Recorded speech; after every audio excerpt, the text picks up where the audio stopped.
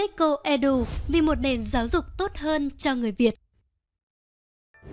6 điều bố mẹ cần trang bị cho con ngay từ khi còn nhỏ. Cha mẹ nào cũng mong muốn con mình lớn lên trở thành một người thành đạt. Vậy ngay từ khi trẻ còn nhỏ, các cha mẹ cần phải làm gì để đạt được mong muốn trên?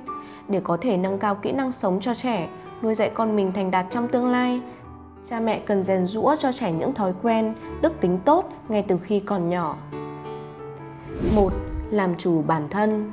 Làm chủ bản thân là một trong những kỹ năng sống cho trẻ mà cha mẹ cần lưu tâm, cũng có nghĩa là trẻ biết tự chịu trách nhiệm với những hành động, cảm xúc của mình. Kết quả của thói quen này là bé tự tin và luôn cố gắng hết sức trong những việc mình làm.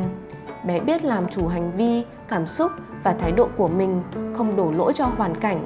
Bé biết vâng lời và làm việc tốt ngay cả khi không có ai giám sát. 2. Dạy trẻ cách tiết kiệm.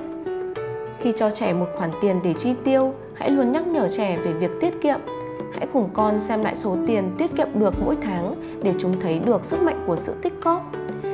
Giải thích với con rằng tiết kiệm tiền là một cách để có được những điều thú vị như đi dã ngoại, đi du lịch những nơi yêu thích. Không chỉ có tiết kiệm tiền mà cần phải tiết kiệm các tài nguyên, nhiên liệu như nước, điện. Giáo dục kỹ năng sống cho trẻ từ nhỏ sẽ giúp trẻ có ý thức sau khi lớn lên, bởi lẽ không có người nào thành công nếu cứ vung tay quá chán cả. 3. Học cách lắng nghe và chia sẻ. Dạy trẻ biết tôn trọng quan điểm của người khác, kể cả khi nó không giống với quan điểm của mình.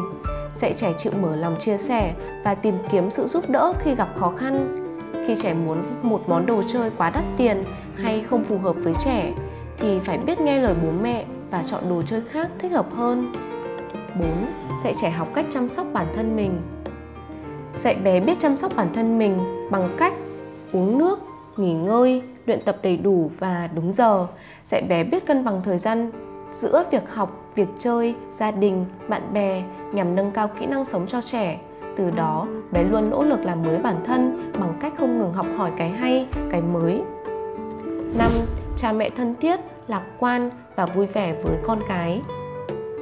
Điều trẻ cần để phát triển còn là một mối quan hệ bền vững, gắn bó, thân thiết với bố mẹ. Cha mẹ là những người sống cùng con cái, tiếp xúc gần gũi với con cái nhất.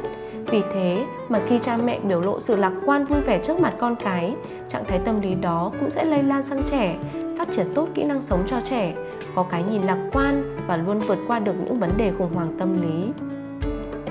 6. Cha mẹ luôn đánh giá cao nỗ lực của con. Khá nhiều bậc phụ huynh thường nhầm lẫn cho rằng việc khen con giỏi, khen con thông minh là sự động viên và khuyến khích con. Điều này dễ dẫn đến việc sản sinh ra cả một thế hệ luôn tự mãn mình là người thông minh mà ít coi trọng sự nỗ lực.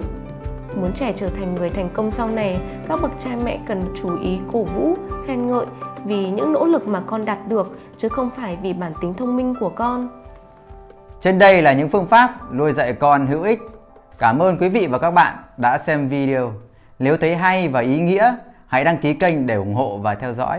Xin chào và hẹn gặp lại trong những chương trình tiếp theo.